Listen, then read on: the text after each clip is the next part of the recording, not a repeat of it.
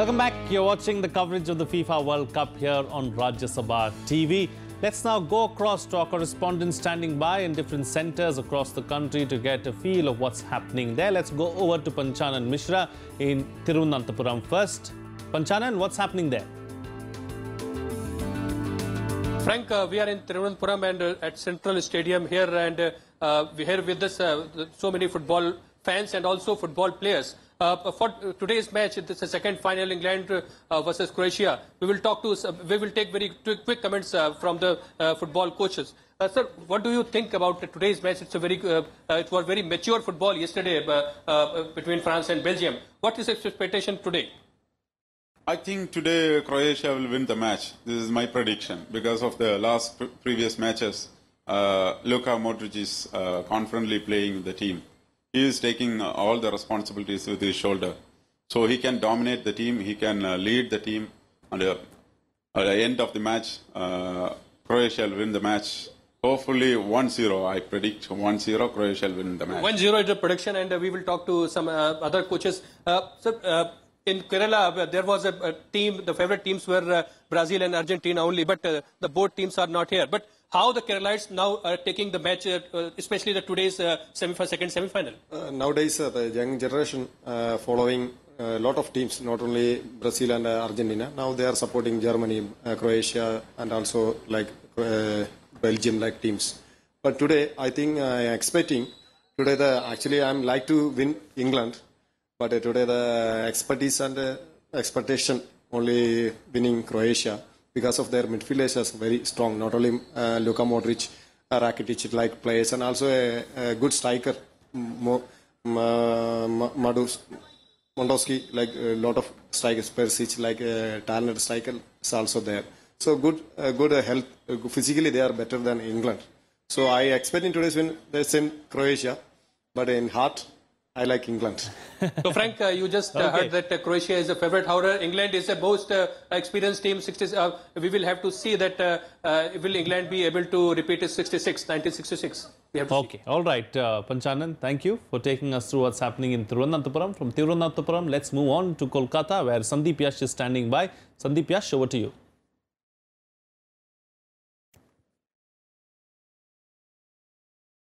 I think so. We have lost him. Sandeep, if you can hear me, take us through what's happening in Kolkata.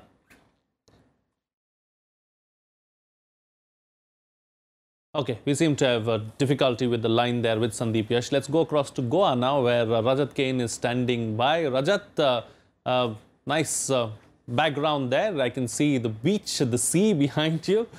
Take us through what's happening on the beaches of Goa.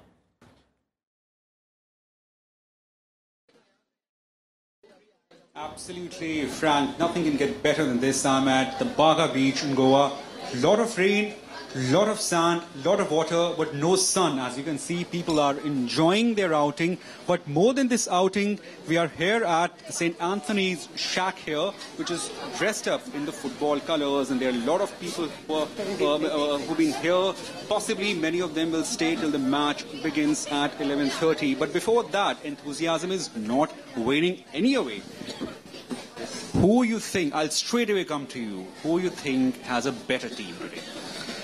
England, I think. England going to win second semi-final. And then down the road, it'll be England versus France. Right. France is my second country. France going to win the World Cup, this World Cup. Thank you. So there we have an English fan here rooting for England for tonight's semi-final. I have one more guest. What about you? I mean, your friend says England is winning this match. What about you? I think Croatia will win this match. England have ruled a lot, so I'm with Croatia always. Keeping the colonial and imperialist thing aside, I mean, just talking purely of sports, why do you think Croatia has better chance to win this? Because that when Croatia played with Russia, so I saw that that 3 goals they had made at last. So I'm just with Croatia, and I'm enjoying right now. Croatia will be playing its second semi-final. England hasn't played, I mean, it will be playing the fourth semi-final, I believe. You think that teams like England and Croatia are reaching this at this point, which is traditionally being dominated by the large powerhouse of football, is good for game? It doesn't matter. Lots of things happens one time, man. So Croatia will going to rock today. All right, Croatia is going to rock is what that particular guest is saying. Rajat, thank you for bringing us that update from Goa, and I like the fact that the Goans are watching Rajya Sabha TV there in the background. That's good for us as well. Sandeep Yash, take us through what's happening in Kolkata.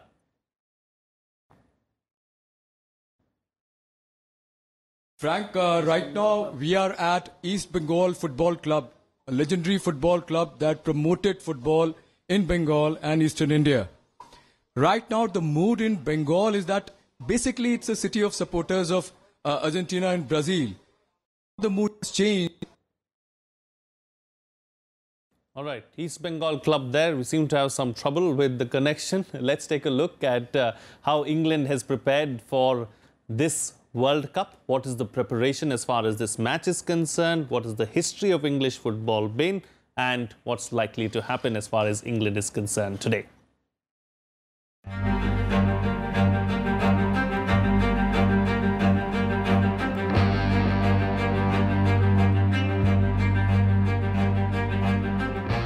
Making its 15th appearance at the World Cup, England will be hoping to advance to the finals tonight to have a chance at World Cup glory for the second time. But Croatia stand in the way of their dream of taking the World Cup home.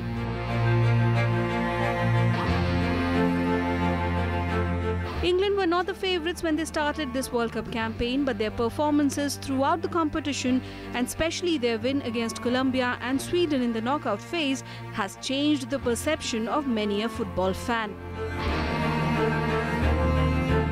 They started their World Cup campaign with a 2-1 victory over Tunisia in the opening group game before going on to record their biggest win at a World Cup, thrashing Panama 6-1 in their second. They had a chance to then finish on top of their group, but in their final group game, the English side faced a strong Belgian side and they qualified as runners-up in the group after a 0-1 defeat to Belgium. In the round of 16, England overcame their penalty shootout jinx to beat Colombia 4-3 on penalties, securing a quarter-final meeting with Sweden.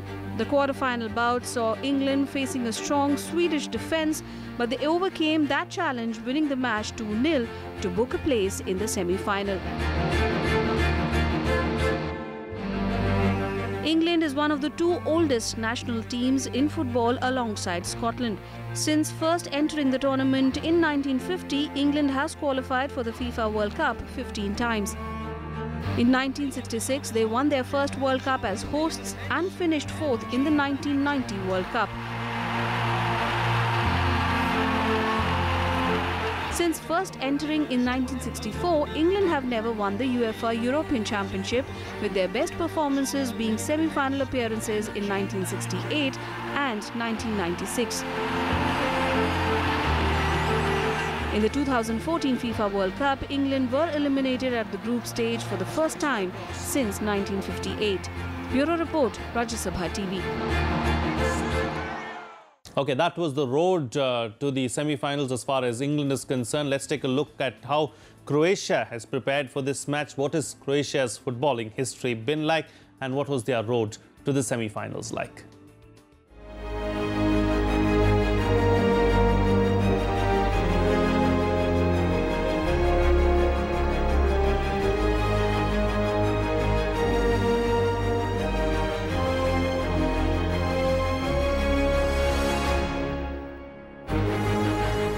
Croatia's run to the World Cup semi-finals may have been surprising, but the Croats have proven they are a talented bunch and have the skills to go down in history as another golden generation when they face England today.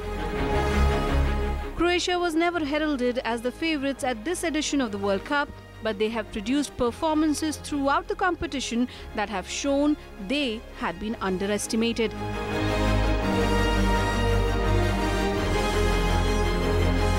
The Croats began their World Cup journey with a 2-0 victory over Nigeria in their opening group game and defeated South American giants Argentina 3-0 in the second match, leaving Argentina in serious danger of exiting.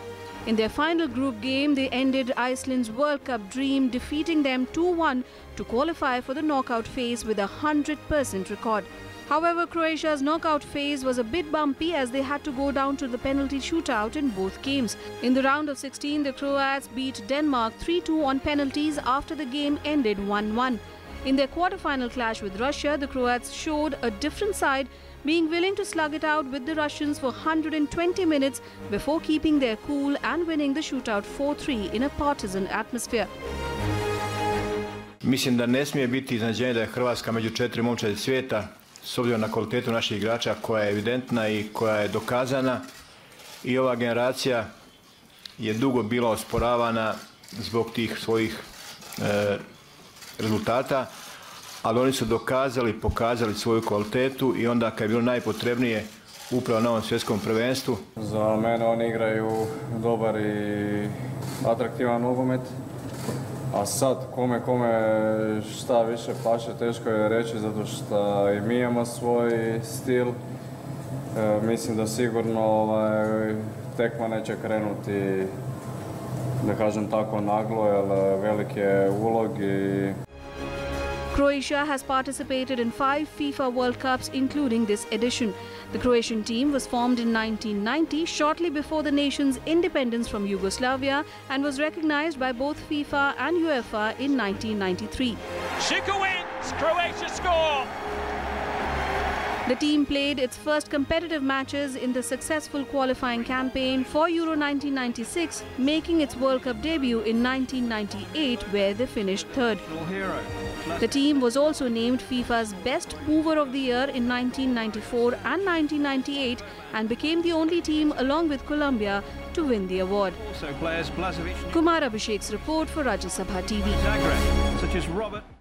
England versus Croatia, the second semi-final. We are going to build up to the second semi-final, not just now, but at 10 p.m. as well, from 10 to 11 o'clock. We have another special show lined up for you today as well. But your thoughts, Nilanjan, on England versus Croatia? Croatia needs to avoid conceding set pieces around the box, corner kicks, easier said than done. All teams whom England have played have panicked whenever they have had the set pieces, especially the corners and those free kicks. England would be fancying the chances more because Croatia have been susceptible to defending set pieces. Visible against when Russia pulled off that second goal in added time, in extra time in the quarter-final. England's main strength for me stays the set pieces. How does Croatia defend when it comes to set pieces, Jyoti? What is their strategy going to be like, do you think? I think the first line would be not to give too many set pieces away, and the second would be to dominate the midfield, something that is their strength. I think they'll be playing to their strengths today, and hopefully if they can dominate that midfield, and that is actually England's slightly their Achilles tendon actually, with Henderson in the midfield. So if they can dominate the midfield and score early, I think that's something that they'd want to do. England, on the other hand, will want to put pressure. They want a quick game because they know the Croats are on tired legs, coming off two back-to-back long games. So they're going to have a very high tempo game. Okay, we're going to try and go back to Sandeep Yash now and hope that that line there works with him so that we can see what the guests there of the East Bengal Football Club have to say about the second semi-final between England and Croatia. Sandeep Yash, if you can hear me, over to you.